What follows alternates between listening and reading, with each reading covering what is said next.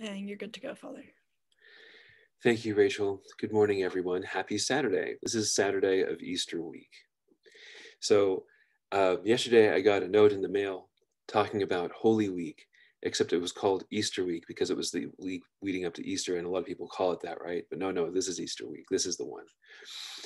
We know that. So later on today, I will be talking about a couple of the interesting things about today, especially with historical action and what it's called.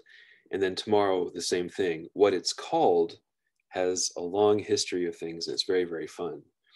And all of them have different wonderful subtleties that are just part of it. But when it comes down to it, it's just yet another day of Easter. So it's a lovely thing. As we do, let's begin with our prayer. Queen of heaven, rejoice, alleluia. For he whom you did merit to bear, alleluia, has risen as he said, alleluia. Pray for us to God, alleluia.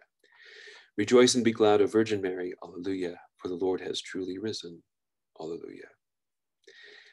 Let us pray. O God, who gave joy to the world through the resurrection of thy Son, our Lord Jesus Christ, grant, we beseech thee, that through the intercession of the Virgin Mary, his mother, we may obtain the joys of everlasting life. The same Christ our Lord. Amen. Now let's sing it. Regina Caeli, letare, alleluia, quia quem meruisti portare, alleluia, resurrexit, sicut dixit, alleluia, ora pro nobis Deum, alleluia. Nice and easy. So, as I was saying just a second ago, and as we were talking about before we started, the names of these days are interesting and change. And I'm not sure that they change, they're more like additive. It's this and this and this and this. And the latest one is that, yes, tomorrow is Divine Mercy Sunday. Now, there's a very strong connection there, and it's not just an arbitrary thing. It's very much on purpose to go along with the devotion of the Divine Mercy. And this is something which is very much established to be that Sunday that is after Easter.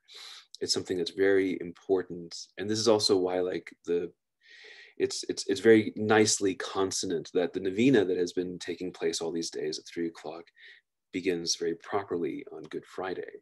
There's a, this is the mercy after all.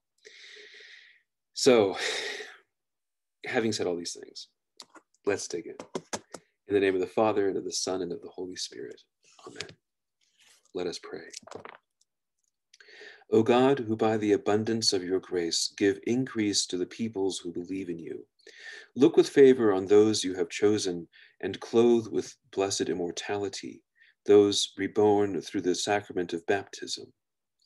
Through our Lord Jesus Christ, your Son, who lives and reigns with you in the unity of the Holy Spirit, God forever and ever. Amen.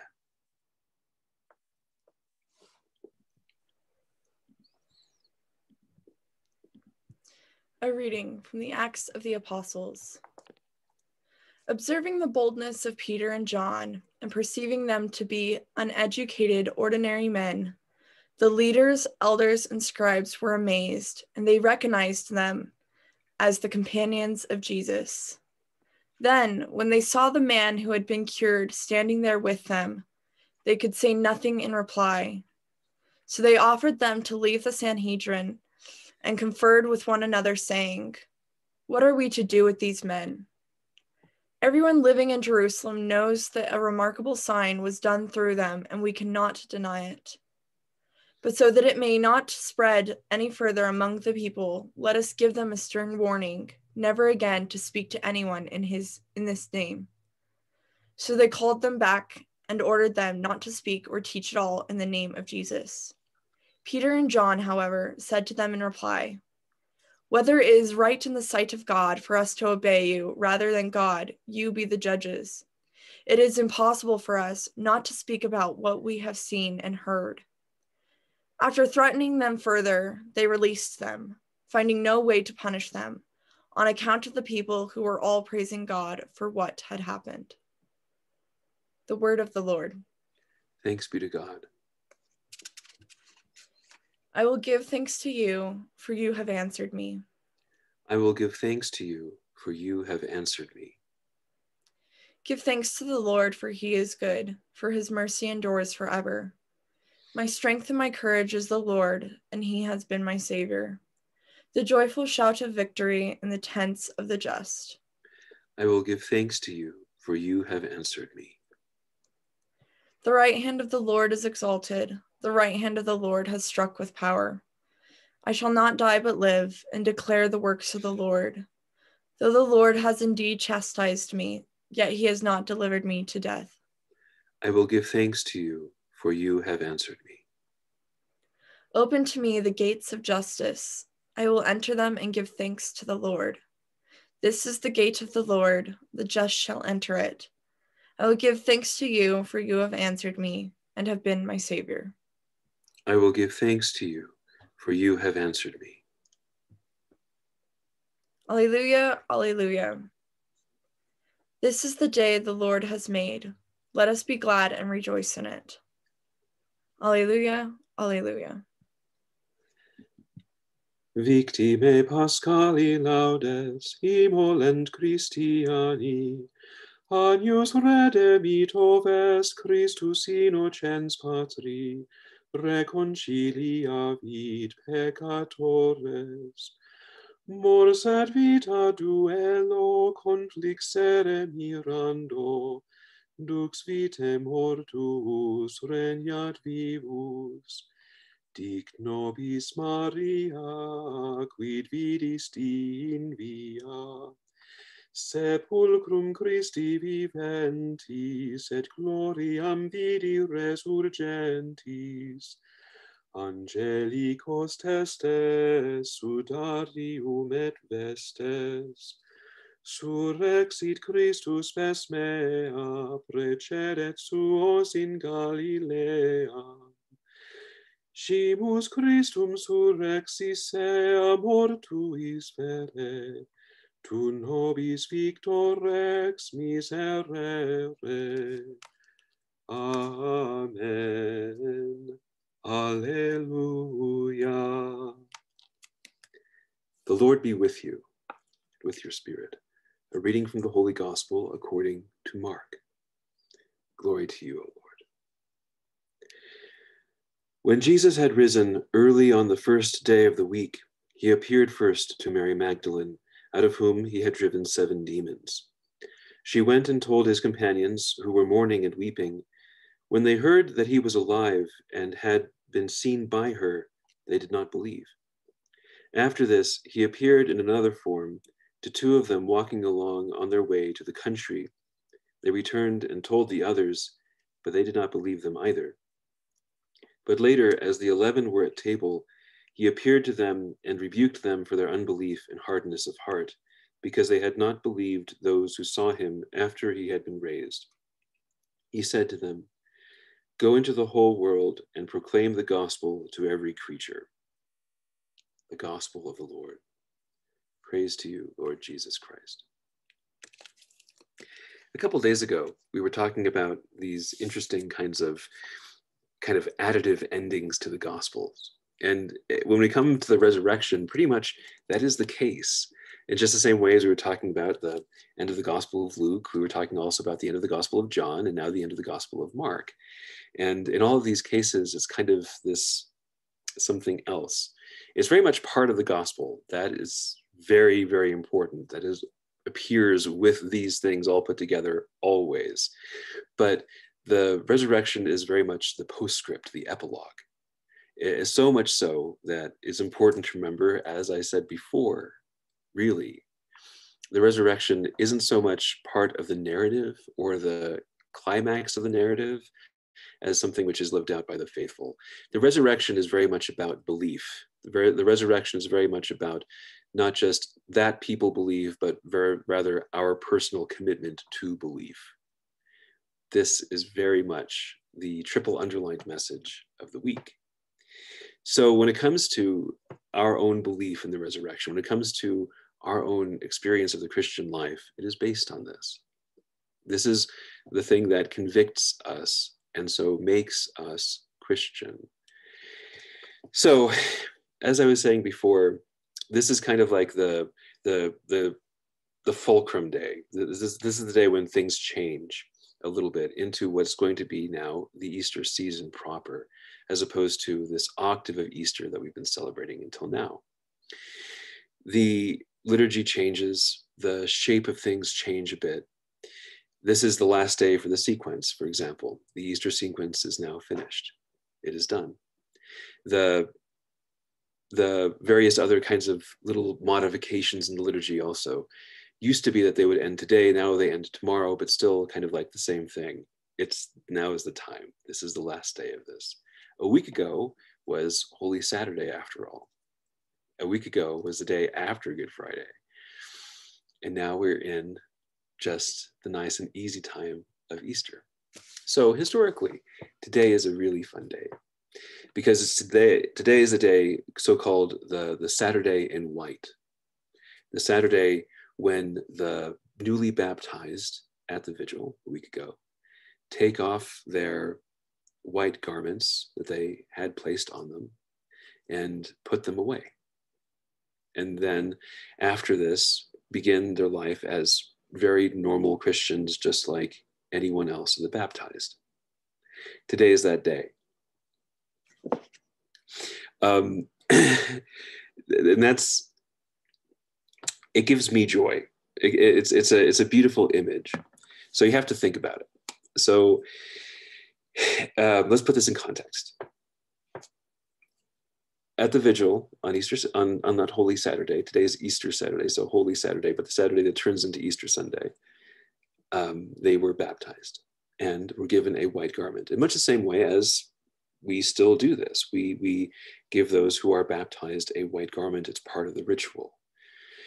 And they were to keep it on for that week that was also a week of more education, a week that was a week of celebration, not just of the Easter mystery, but also of their own faith that is growing, that is questioning, that has things to be encouraged in it. And at the end of this week, today, now, is when those garments are taken off and put away. Part of that ritual of the white garment is keep this garment unsullied, keep this garment as it is, keep this garment in its state of newness, that you may be able to present it to the Lord at his coming. It's kind of it's an allegory, it's a metaphorical garment at that point of that which is baptism. And this thing, the not so metaphorical one, the actual physical one, today is the day that it's put away and kept, put away and reserved now.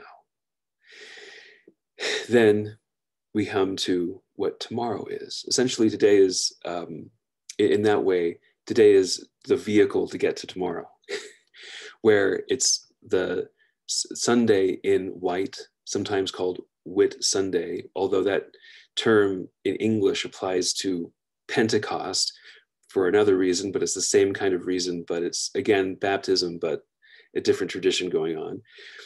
But the name of the Sunday, first of all, is Sunday in white put away, or rather Sunday in white taken off. And this being having taken off the white garment today, then the Sunday is celebrated. So as part of this whole experience of Easter week, just like in Lent, there have been, in the ancient Roman sense, lots of kind of processions going this way and that way, going to this church and that church, depending on the day, what is happening, what is done, how the liturgy is shaped, but more or less the same, but in different places to accentuate different ideas. Today, that is at the Lateran, and tomorrow is a place called St. Pancras, which is a lovely church outside of Rome, kind of, which has a giant garden, and it's very unlike the other churches that are in Rome that are just kind of all clustered together with all the rest of the city. But if anything, what I'm describing to you is kind of mechanical and has a lot to do with take the white thing and put it away, and then not that. But really what it is, it's about springtime. It's about the expression of the enjoyment of slightly warmer weather, and that the sun is out, and that the birds are singing, and that the flowers are blooming, and all those other things that have to do with spring. It's a, if anything, that really is the context. Yesterday, when I talked a little bit about the Haik Dies, that chant, which is, "This is Easter," and what the Alleluia always refers back to. The reason I mentioned that, sometimes in music, that melody is quoted. It's when it's quoted, it's meant to like be quoting springtime. It doesn't even really refer to Easter when it shows up. It's meant to simply say it's spring and life and a lovely time of year. It's meant to be, well, when it's used that way, very much just a joyful and happy thing. Now, this isn't like, music appreciation with Father Gray, but still, that is one of those things that if you keep your ear open to it and you know what the tune is to begin with, you will hear it from time to time. And it's something which is useful and good and a wonderful remembrance of this thing, which is Easter. Because as much as we want to talk about Easter, just as it is in the gospel, for example, that's not where the joy is. If you want to talk about Easter and find the joy, it's not going to be in the gospel. It's not going to be in the ritual. It's not going to be in our expression of it with a lot of the kind of the usual church things. This is the most internal, interior of experiences. And inherently, it is very difficult to pass on and very difficult to talk about because it has the shape of things. It has symbols. It has the outward parts that you see, but only has the inward part that you don't see if you already know what it is. Just the same way, the Gospels don't give you the meaning, the full significance of the resurrection. And for example, today, at the end of Mark's Gospel, which is kind of a very strange piece of text anyway, because this is very much after that gospel really kind of finishes in a really big way. This is very much the epilogue of the gospel.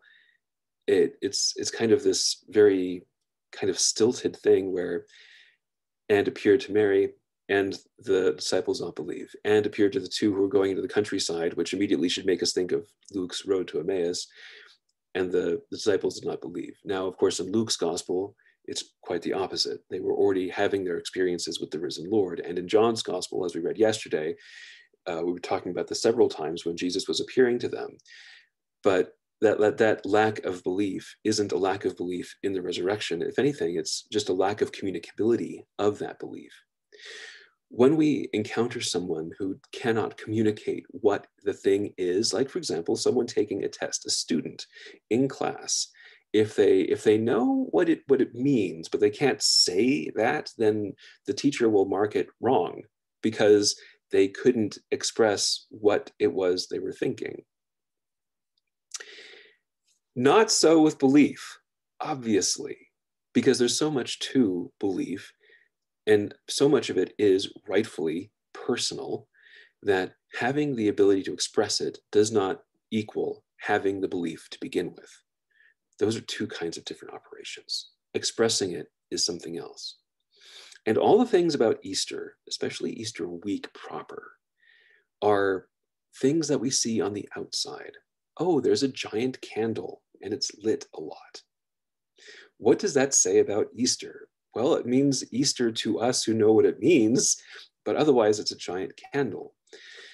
There are lots of things that are like that are exteriors.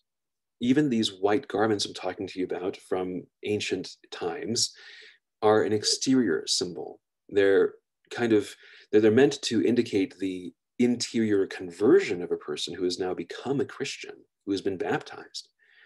But it doesn't, express what the baptism means.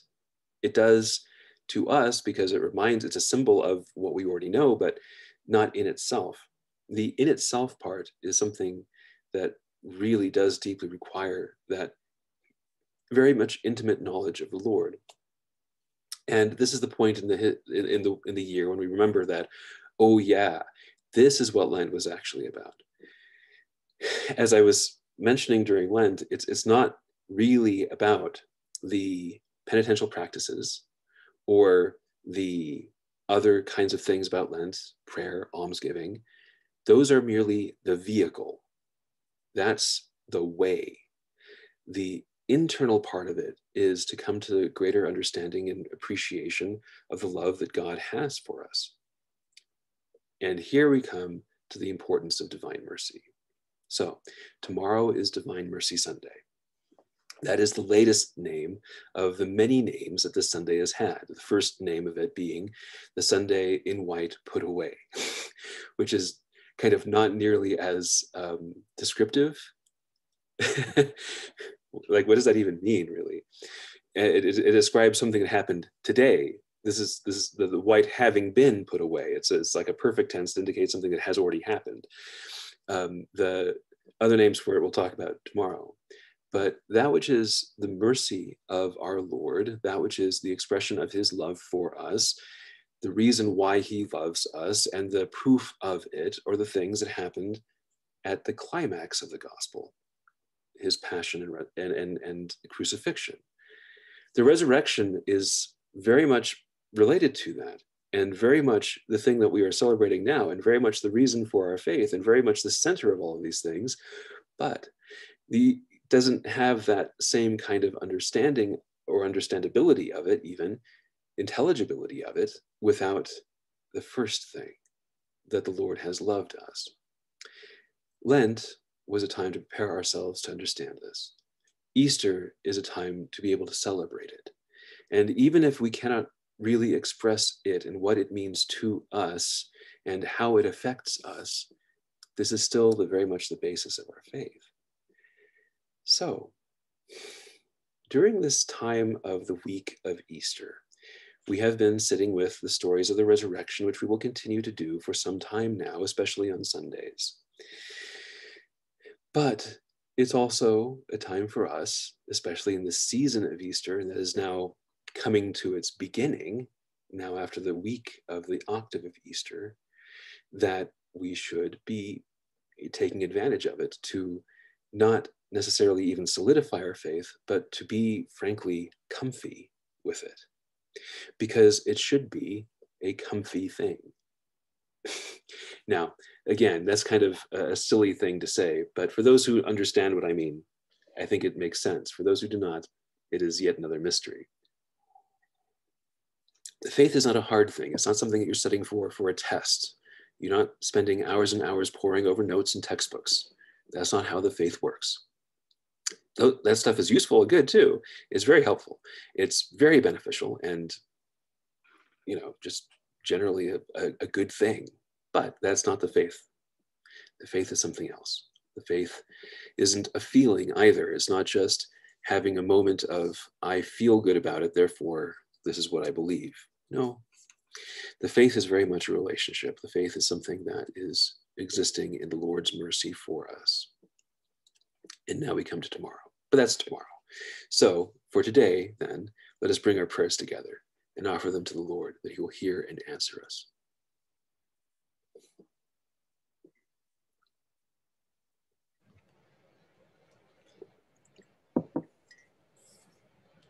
For an end to the global coronavirus pandemic, let us pray to the Lord. Lord, hear our prayer. For all who have suffered due to the pandemic, let us pray to the Lord. Lord, hear our prayer. For our leaders, the unity of our nation, and peace in our world, let us pray to the Lord. Lord, hear our prayer. For the sick, the dying, and for all the souls in purgatory, let us pray to the Lord. Lord, hear our prayer. That the Catholic faithful remain close to the Lord during these times, let us pray to the Lord. Lord, hear our prayer.